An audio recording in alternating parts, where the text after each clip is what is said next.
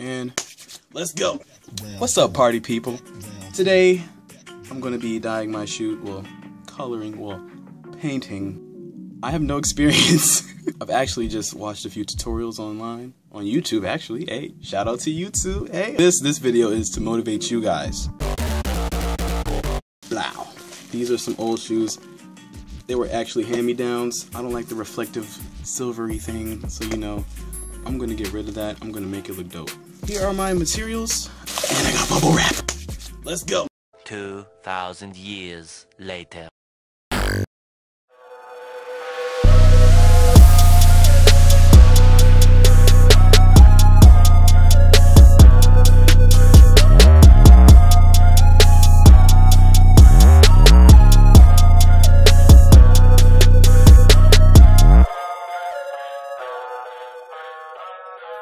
How does it perform while wearing it?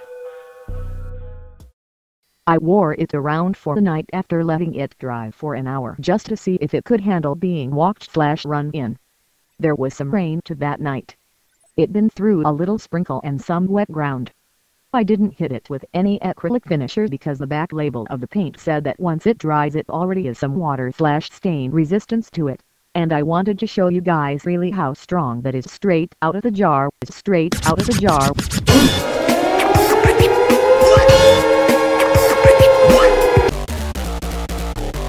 I am really satisfied with its performance on the upper part of the shoe.